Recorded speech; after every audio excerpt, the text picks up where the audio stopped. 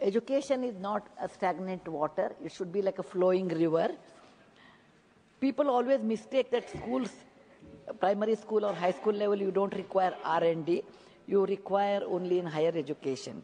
Government of India is kind enough to give certain amount of money for higher education, but may I request our education minister to release more funding, because R&D is very expensive. If we don't do R&D, then it's very difficult to progress.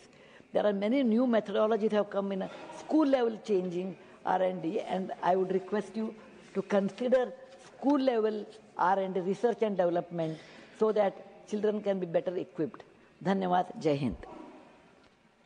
Chairman sir, this is a very pertinent question. Looking into this aspiration, Prime Minister Narendra Modi has initiated Atal Innovation Mission. Through that Atal Innovation Mission, now we are implementing 10,000 Atal Tinkering Labs successfully in the different parts of the country. This is specific, precisely meant for R&D in school level, innovation in school level.